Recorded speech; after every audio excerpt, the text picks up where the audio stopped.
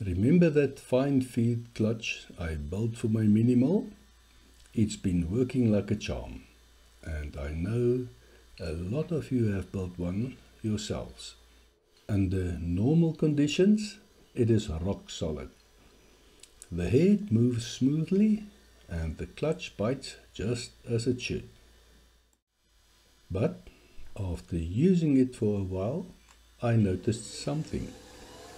The moment I put the tool under real pressure, like drilling a large hole, the clutch sometimes slips.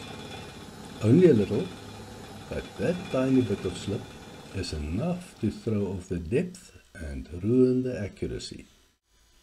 The clutch can be tightened hard enough using the built-in Allen bolt, but honestly, I never have the key when I need it.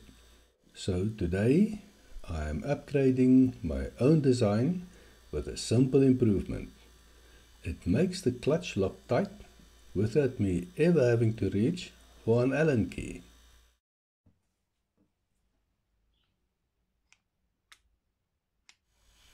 The issue really comes down to pressure. In any clutch, the two faces have to press together firmly to hold torque.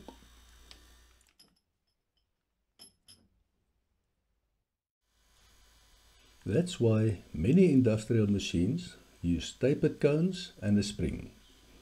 The shape concentrates pressure and locks itself tight. But on a minimal, there is no space for something so elaborate. My design used two flat surfaces, the hub of the downfit wheel on one side and my custom clutch on the other. Add a thrust bearing and a brass thumb wheel and it works, most of the time. But here's the catch. By hand, I can only tighten that thumb wheel so much. For small cutters or light drilling, that's fine. But for big drills, or when I really need accuracy, I've had to cheat, tightening it with an Allen key. The Allen key works, but let's be honest again. How often do you actually stop mid-cut, dig through your tool tray, and find the right-sized key? Exactly. Almost never. Half of the time, I just cranked the brass wheel as tight as I could and hoped for the best. Sometimes it held, sometimes it slipped, and every time it slipped, accuracy went out of the window. So I started thinking, instead of carrying an Allen key every time, why not build leverage into the thumb wheel itself? That way, the tool is always there, built in. The inspiration came straight from the downfeed wheel. Look at those spokes. Easy to grab, plenty of torque. If I could give my thumb wheel its own little spokes, I'd have a built-in way to tighten it properly. No tools needed.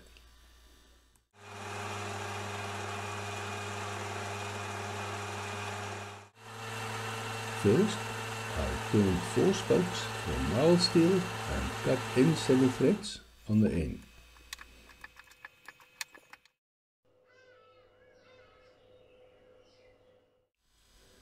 Then I removed the brass thumb wheel and mounted it on the rotary table, tilted about 20 degrees.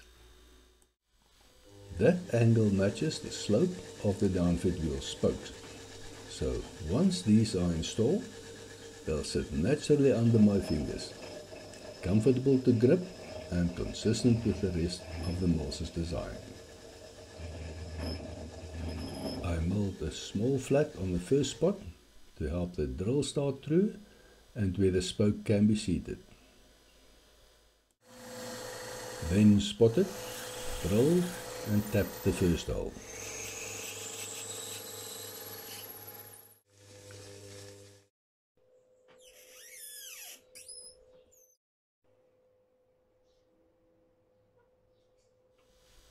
Test fit looks good, though I forgot to add flats for a spanner, so I'll do that later. Then I drilled and tapped the remaining 3 holes, turning the rotary table 90 degrees each time. At one point, the rotary table shifted a bit. Not ideal, but this is a workshop, not a showroom. I decided to leave it. The offset might look odd, but the function is what matters. With all 4 holes done, I test fitted the spokes.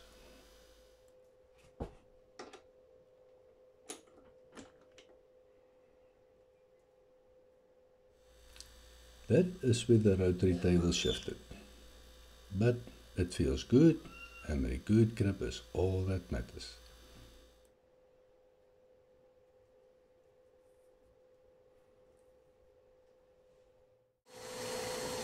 Next, I mold flats on each spoke so I can tighten them with a 7mm spanner.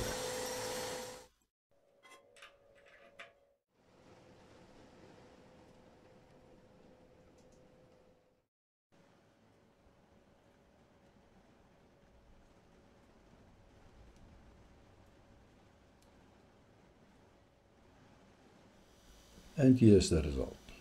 4 steel spokes screwed into the brass thumbwheel at a comfortable angle.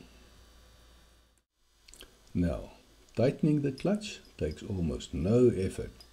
The spokes give just enough leverage to bite down hard.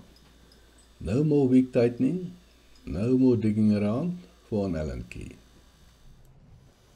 Best of all, accuracy stays perfect, even when drilling under heavy load. One small change, big improvement.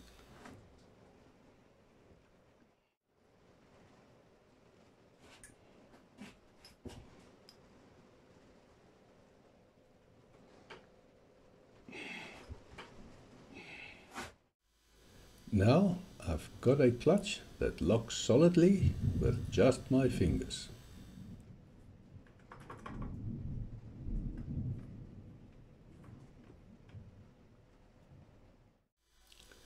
If you've built the original clutch, this little upgrade might be worth adding.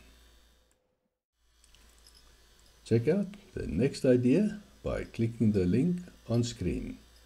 See you in the next project.